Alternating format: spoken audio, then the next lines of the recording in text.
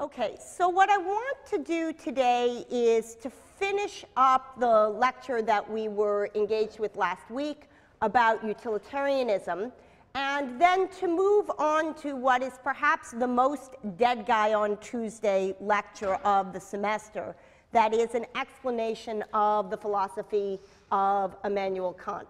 So in order to make up for the fact that the second part of the lecture is fairly dry, we'll have a couple of clicker questions in the first part of the lecture. Okay, so as you recall from our lecture last class, John Stuart Mill, in the selections from utilitarianism that we read, says two extraordinarily famous things that serve in some ways as the heart of the utilitarian view. The first thing that he says is that he articulates what's known as the greatest happiness principle. This is a principle that's supposed to tell you what it is for an act to be morally right. And what Mill says is there's a proportionality between the rightness of the act and something that it produces. In particular, a proportionality between the rightness of the act and the amount of happiness it produces, regardless of how that happiness is distributed. In particular, he says actions are right in proportion as they tend to promote happiness. They're wrong as they tend to promote the reverse of happiness. And the happiness with which we're concerned is not the agent's own happiness, but the happiness of all concerned. The second extraordinarily famous thing that he says in the opening passages of utilitarianism is that the motive with which an act is performed is irrelevant to the act's moral worth. He says the motive has nothing to do with the morality of the action. He who saves another creature from drowning does what is morally right, whether his motive be duty or the hope of being paid for it. So we might summarize what these principles say as saying that the first one tells us that what matters for the morality of an act is the aggregate amount of happiness that it produces. And what we're concerned with here are aggregates, not individuals. We're interested in how much good is done overall, not where those pieces of good might happen to fall. And what the second principle tells us is that what the utilitarian, who is after all a consequentialist, is concerned with are consequences. They're interested in the outcome of the act, not the process by which that outcome was achieved. So the first reading that we did for last class was a selection from Mill's utilitarianism where he articulated these principles. And it's important to recognize that these get something profoundly right about what we're thinking about, I think, when we try to articulate what lies behind our moral judgments. It does seem right that what we're interested in is what the world is like after a particular action is taken. And to the extent that we're interested in what the world is like, our primary interest is not in how that state of affairs came about, but what that state of affairs is. And our primary concern, if we're taking a moral stance, is not in how much we ourselves have, but rather in how much good there is in the world overall. That said, there have been, since utilitarianism was articulated, a classic set of objections which are raised to the view, some of which we'll talk more about today, and some of which we encountered in the selection from Bernard Williams that we read last class.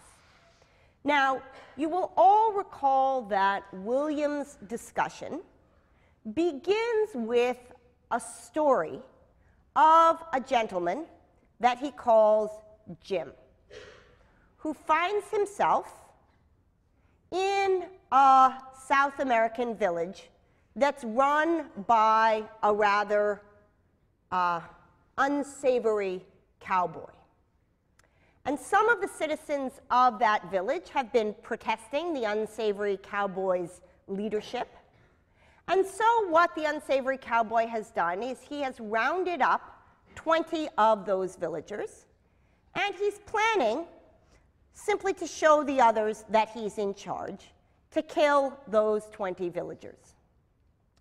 When Jim arrives, Pedro, the cowboy, tells him that if Jim is willing to shoot one of the villagers, the other 19 will be set free. So that's the Jim case. Jim shows up in a town. The sheriff of the town has selected 20 people at random to be shot, but if Jim is willing to kill one of them, the other 19 will be set free. So clickers out. Question, in the Jim case, what is Jim morally obliged to do? Is the moral thing for Jim to do in this case to shoot the one man, thereby liberating the other 19? Or is the right thing for him to do to refuse to shoot the one, thereby letting all 20 die?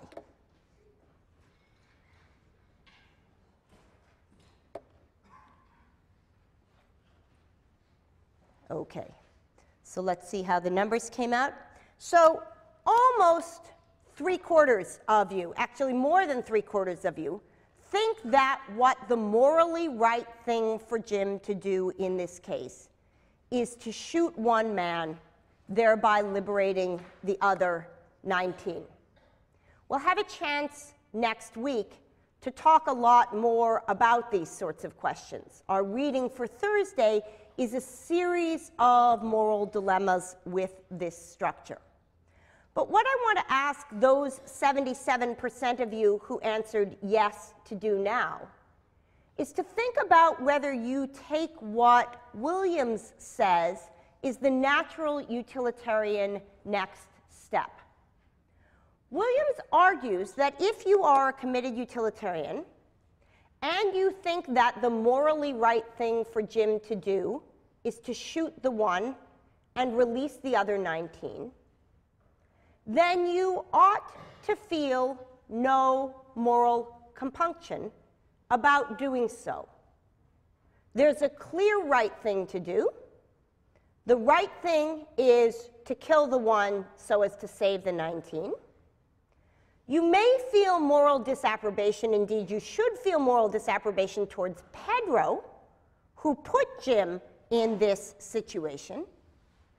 But you ought to feel no moral disapprobation towards Jim, and even more importantly, according to Williams, Jim himself ought to feel no moral compunction. So among the 77% of you who answered that Jim did the right thing in killing the one and saving the 19, do you think that in shooting the one man, Jim ought to think of any hesitation that he feels as mere squeamishness, something that ought to be overcome? Or do you think that Jim ought to think of the hesitation that he feels in doing what the utilitarian and what you yourself said was the right thing? Do you think he ought to think of his hesitation as being indicative of something morally relevant? So there's roughly 70 of you who should be answering this. Let's see how the numbers come out.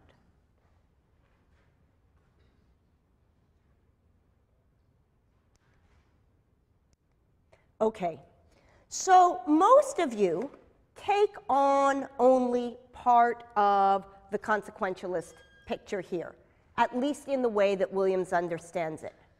Most of you think that although the right thing for Jim to do in that case is to kill the one to save the 19, it's not the case that he ought wholeheartedly to endorse that as the right thing to do.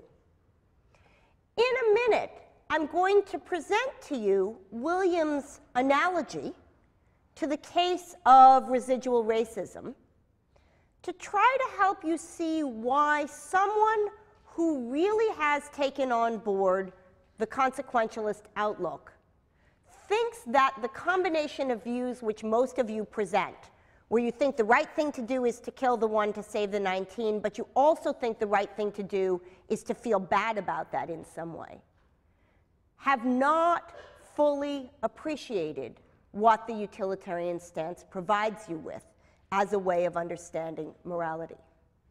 So Williams, as you know, presents us with 2 cases. The first is the case I've just given you, the case of Jim and the captive Indians. The second is a case in high 70s fashion of a man who is needing to go back to work because it's difficult to have his wife working outside of the home. I leave that to you as a period piece. But the work which George is provided in Williams' example is work in a bioweapons lab, something to which George feels moral opposition. But if George doesn't take the job in the bioweapons lab, a much more gung-ho person, somebody who's likely to advocate the use of bioweapons in all sorts of contexts, will get the job instead. So the 2 cases that Williams presents us with there have a common structure, and a common structure which we're going to see again and again in moral dilemmas. There's one act that the person can do that leads to a particular outcome, and another act that the person can do that leads to a different outcome, where the first act is worse on its surface than the second. So Jim has the possibility of shooting 1 person or shooting no people. Those are the choices that Jim faces. If Jim does the first act, shooting 1 person, then 19 people will go free. If Jim does the second act, which is not to shoot anybody at all, to refuse Pedro's bargain, then all 20 people will be shot. Likewise, George faces a choice between doing one thing, taking the job in, George faces the choice between taking the job in the biolab and not taking the job in the biolab. If George takes the job in the biolab, then the gung-ho biological weapons fellow won't get the job, and the outcome will be better. If George doesn't take the job, then the gung-ho biological weapons person won't get the job, and the outcome will be better. So, in both cases, we have an act, killing the 1 versus killing none, taking the job versus not taking the job, which is worse than another. But the outcomes of those acts are inverted. The consequentialist tells us not to look at the act side of the equation, but to look at the outcome side of the equation. The only thing, says the consequentialist, that we need to take into consideration is how many people are saved or how much bioweapons research is done. According to the consequentialist, what we do is we look and we see outcome 1 is better than outcome 2, and then reading back from that, we decide which thing we ought to do. We ought to do act 1 because it's the thing that produces the better outcome. The deontologist or virtue ethicist says, not so fast. Don't jump straight to the consequence. Look also at what it is that is needed to be done by the individual to bring about that consequence. And recognizing that Act 1 is worse than Act 2, the deontologist or virtue ethicist says it's at least important to take seriously as a possibility that the right thing to do in this situation is the second act, even if the outcome that it leads to is worse. Now, what Williams points out is that if one takes seriously the first of these stances, the one where what we're looking at is the outcome and not the process which gave rise to that outcome, then any hesitation we feel towards bringing about that outcome as the result of the particular act is due to what we might call a certain kind of squeamishness. The utilitarian says, and we started with the quotes from Mill for this reason, that thinking about who does an act is morally irrelevant, just as thinking about who gets the goods is morally irrelevant. What matters, says the greatest happiness principle, is how much aggregate happiness is produced. What matters not, except insofar as it affects the amount of happiness, is who produces that happiness or where that happiness goes. So there is room on the consequentialist picture for second-order thinking about distributions of happiness. If gross inequities in the amount of happiness across a society produces itself less happiness, then we can take that into consideration in our calculus. If performing a particular kind of act produces in an individual less happiness, we can take that into consideration in our calculus. But ultimately, the only things that go into the equation in determining whether an act is morally right is the amount of happiness and not where that happiness is distributed. Now, as Epictetus pointed out, some things are up to us and some things are not up to us. And when Jim arrives in Pedro's village, one of the things that is not up to him is the fact that he faces a forced choice of the structure that Pedro has presented him with. It goes without saying that what Pedro has done is outrageous, but the structure of the situation that Jim confronts is a very simple one. Either Pedro will kill 20 people, or Jim will kill one person, and the other 19 will not die. That's what's there for Jim to be deciding on. Nonetheless, 75% of the 75% of you who thought that Jim did the right thing in that situation think that Jim ought to feel some squeamishness about carrying out that act. What Williams points out is that if one takes seriously the consequentialist picture, then perhaps the morally right thing to do is to try to cultivate in oneself moral sentiments that accord with one's moral judgments. If through rational argumentation and reflection, you come to realize of yourself that although you are committed to racial equality, although you are committed to gender equality, although you are committed to equality regardless of gender identification, you're committed to not being ageist, you're committed to not being discriminatory on the basis of physical disability, you might, as a result of having been lived in a society largely structured in ways that encode a kind of residual racism and sexism and homophobia, you might find in yourself certain sentiments that lead you instantaneously to respond in ways that run contrary to what your moral commitments tell you you ought to do. In those cases, I take it, you think that there's some moral mandate upon you to try to get rid of those instinctive responses. If you're really committed to anti-racism, then you want, to the extent possible, to have a harmonious soul when engaging in interracial encounters. If your reason tells you that you're committed to anti-racism, you want your spirit and appetite to be in line in that way. So there are instances where morality on reflection tells us that something is right, and the consequence of that for our behavior towards ourselves is that we ought to try to cultivate in ourselves instincts that correspond to that. Williams says, the utilitarian should say, that in cases like the Jim case, Jim is like the residual racist.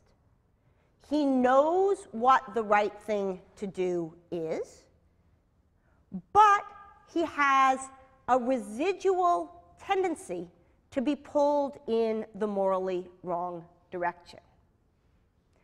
If you don't think that it's true that Jim ought to change his attitudes in that case, and you do think that the residual implicit racist ought to try to change her attitudes, it would be useful to try to think about what pulls those two cases apart. Okay, so that's what I want to say in closing about the utilitarianism and its critics. And we'll return, as I said, to those issues twice more. Once on Thursday when we read Judy Thompson's trolley problem paper, and once next Tuesday when we look at some empirical work on that question, which suggests a naturalistic explanation for why it is that Jim feels the hesitation that he does. What I want to do now is to introduce you to the third of the main moral outlooks that we're going to consider this semester. So last lecture we looked very carefully at consequentialist moral theories in the form of John Stuart Mill. And those are theories which locate the moral value of an act in its consequences. In the first part of the class, we spent a lot of time looking at Aristotle's virtue theory, which located the moral worth of an act in the actor. Remember, we looked at acts having moral worth only if they are done as the result of a sort of constancy of character. What we're going to look at today is the third piece of this story, of a moral view that says the morality attached to an action is not the result of what the actor is like. It's not the result of what the consequences are like. Rather, it is about the act itself. In particular, we're going to look at the deontological theory of Immanuel Kant. So, Immanuel Kant was an 18th century German philosopher who, like Plato and Aristotle, provided a comprehensive and systematic philosophical theory that to this day is taken seriously as one of the ways one might make sense of the world as a whole. Kant has theories of metaphysics, that is, what kind of stuff there is. He has theories of epistemology, that is, how we know about what kind of stuff there is. He has theories of ethics, what the right thing to do is. And he has theories of aesthetics, that is, what gives things aesthetic value. Famously, Kant articulated his views about these three major domains of philosophy in three enormous and dense books. The first, The Critique of Pure Reason, which told you about what the world is like and how we know it to be that way, which he wrote first in 1781 and then revised. The second, The Critique of Practical Reason, which is an account of the nature of morality. And the third, The Critique of Judgment, which is an account of the nature of aesthetic value. But in addition to those dense works, Kant also wrote what he took to be more popular presentations of his view. In the case of metaphysics, he wrote a book called The Prolegomena to Any Future Metaphysics. And in the case of ethics, he wrote something that he calls the grounding for the metaphysics of morals, which is, of course, the work from which we read excerpts for today. So I give you this context because I want you to know that as hard as the reading that we did from Kant was, I chose for you perhaps the easiest part of the easiest book that he wrote. So, what should you take home from Kant if you take home nothing else? if you take home nothing else from our reading of Kant, I want you to take home Kant's idea of the categorical imperative. And my goal in the remainder of lecture today is to bring you, by reading through with you the text of Kant that we had today, to a point where you will be well positioned to understand what Kant means by the categorical imperative. And depending on how the next 20 minutes go, we'll get to that either right at the end of today's lecture or right at the beginning of Thursdays. Of Thursdays. Okay, so Kant's text, the groundwork or grounding for the metaphysics of morals, begins with a very famous passage where Kant says nothing can be regarded as good without qualification except the good will. This claim should be familiar to you, O readers of Book 2 of Plato's Republic. This is the classic distinction between things that have intrinsic value and things that are merely of instrumental worth. And indeed, much in the way that Plato's Socrates does, Kant goes on to enumerate some things which fall into the other category, the category of things that are of mere instrumental utility. Among the things that cannot be regarded as good without qualification, says Kant, are talents of the mind, like intelligence and wit, qualities of temperament, like courage and perseverance, gifts of fortune, like power and riches and honor and health.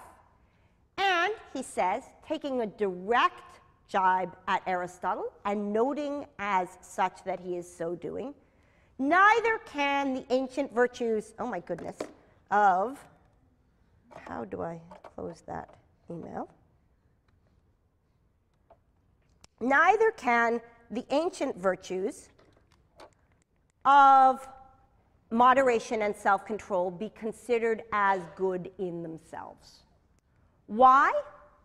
Because though being intelligent or brave or rich or controlled will help you to achieve the goals that you have, they don't determine what those goals might be.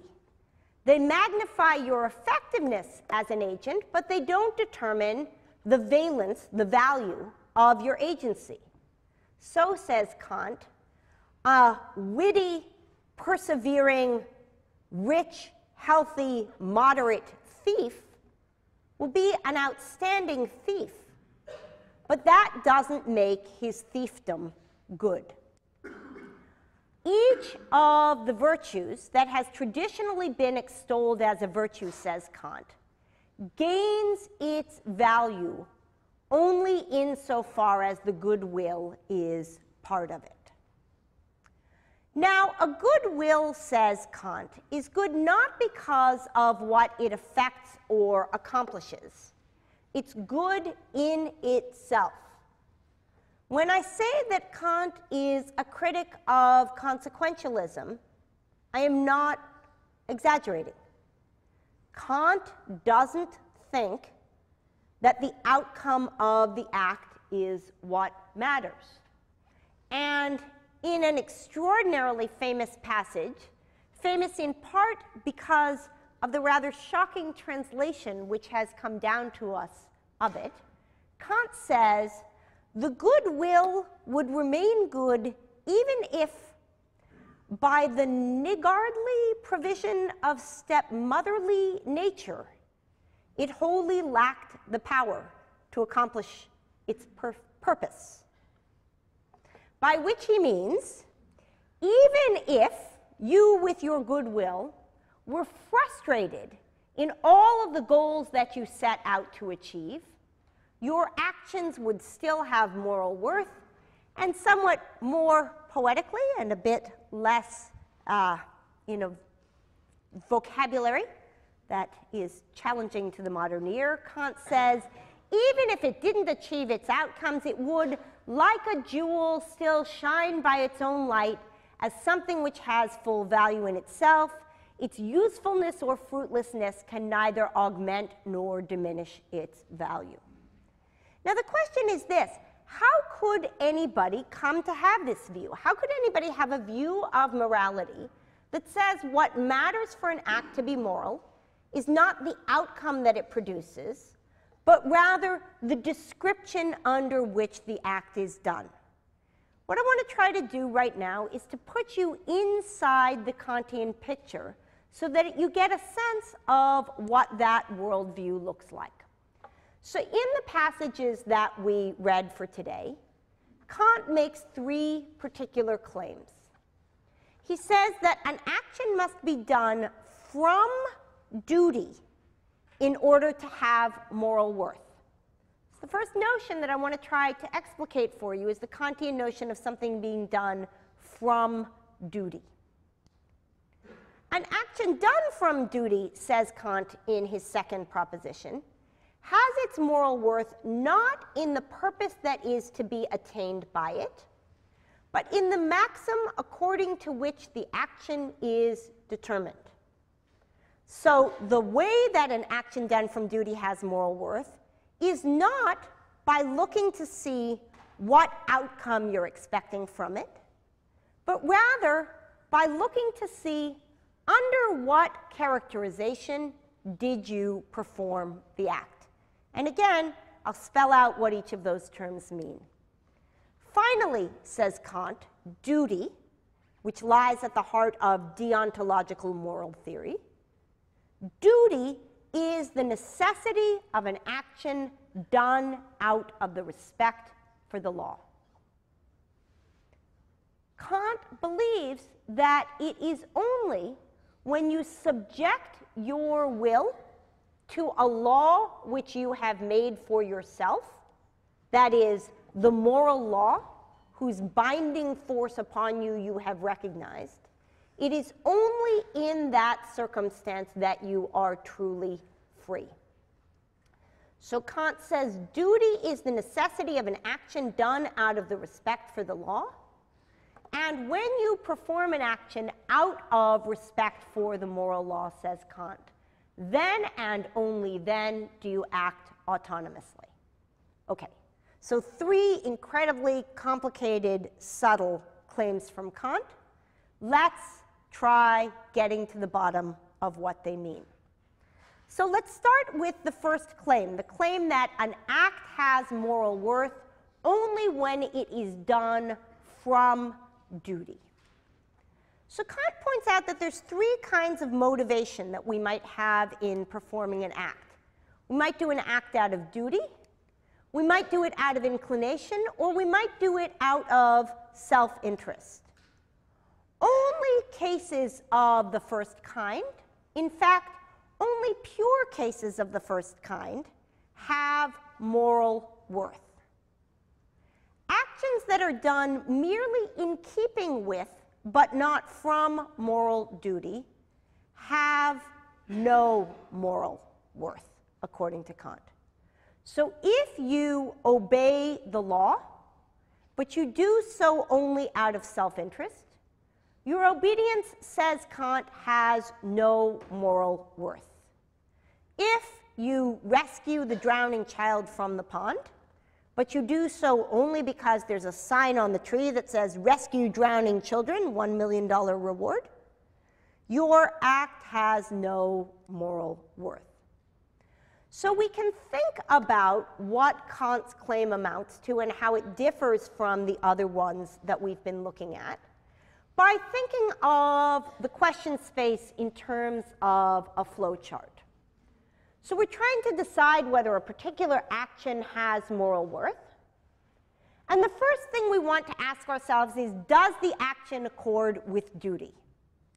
If the answer to that is no, that is, if you've done something like lied or stolen something or murdered somebody or allowed something terrible to happen in front of you that you could have easily, at no cost to yourself, prevented, all of the authors that we've read, unsurprisingly, say that the act has no moral worth. Oh, so did that just disappear? That was supposed to be in red on black. Is it completely invisible from the back? Oh, well, that's a pity. Okay, so what that says in red is no lying and stealing, but it's in red. I can't change it in the middle of the slides, but I'll remind you what those things say. Okay, the second question that we ask, having eliminated now from the realm of morally worthy acts those that don't accord with duty, is what motive the act was done with. So perhaps you act in a morally worthy way out of self-interest without immediate inclination. So you pay your taxes because if you don't pay your taxes, you're going to have to pay more taxes. You obey the speed limit, but only because you're afraid you might get caught. Otherwise, Mill says those acts have moral worth. Kant says, no, they don't. And again, that's supposed to be in red, but it's now invisible.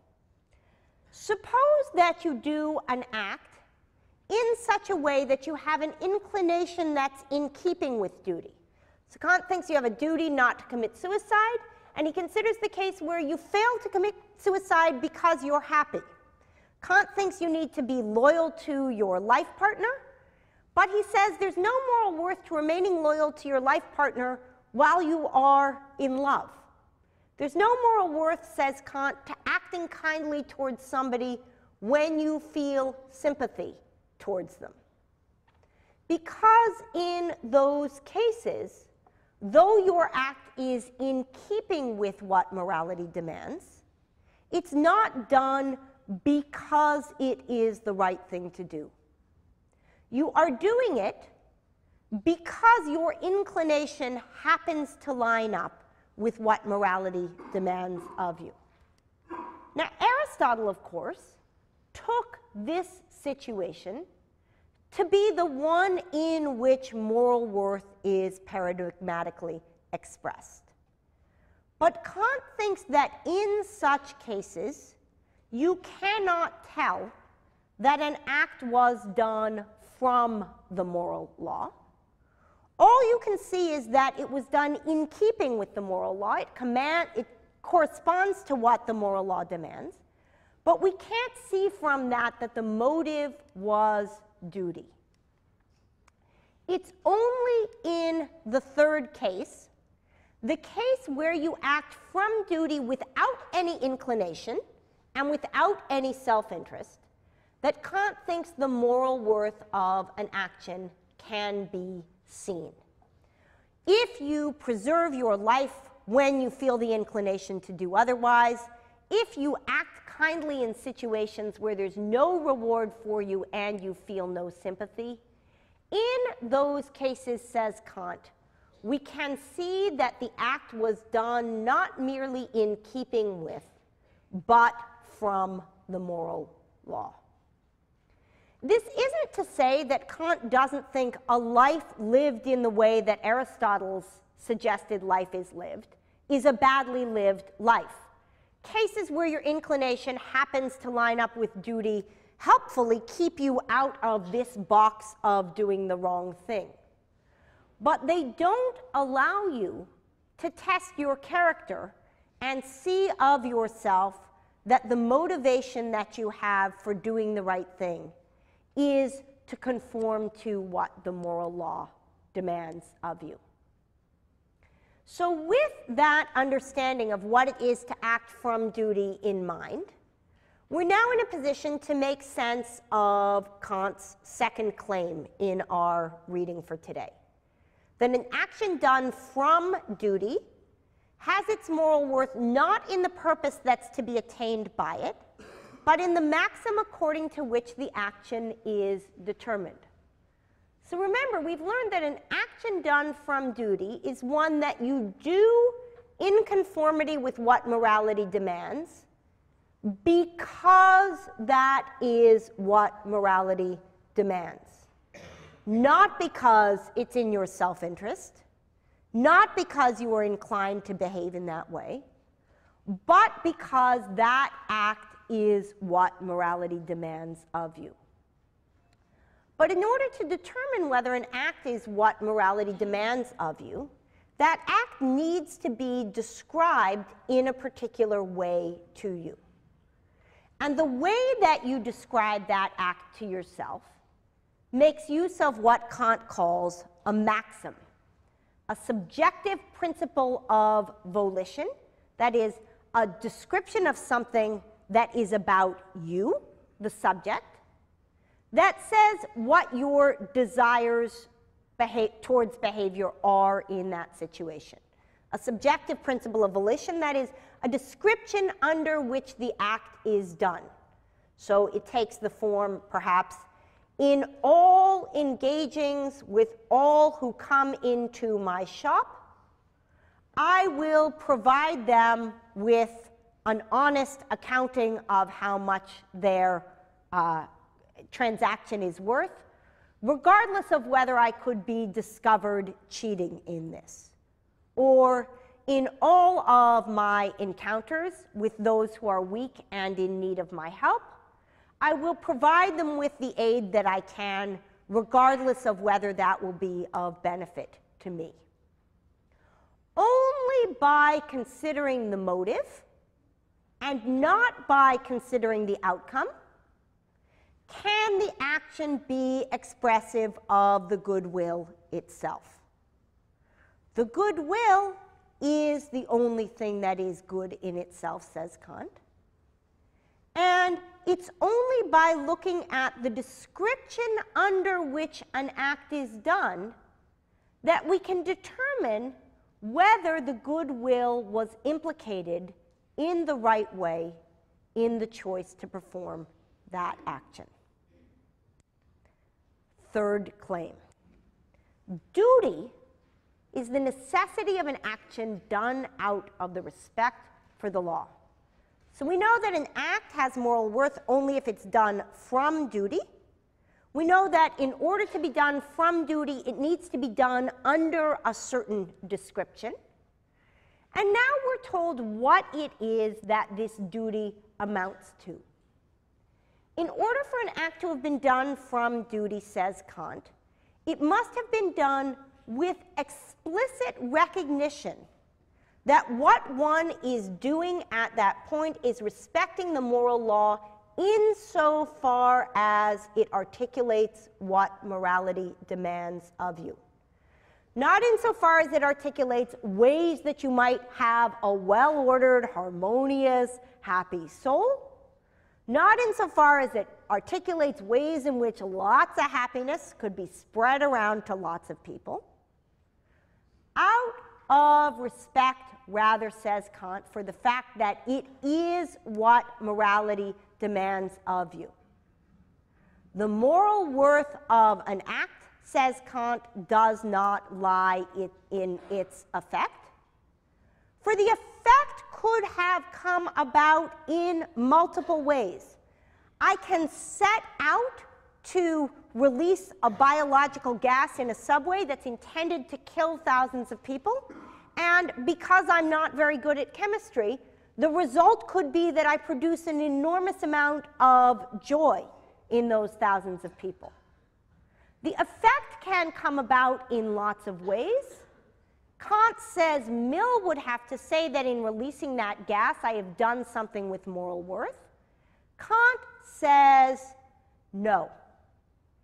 What matters is the description under which the act is done, and in particular that description be that one have respect for the law itself.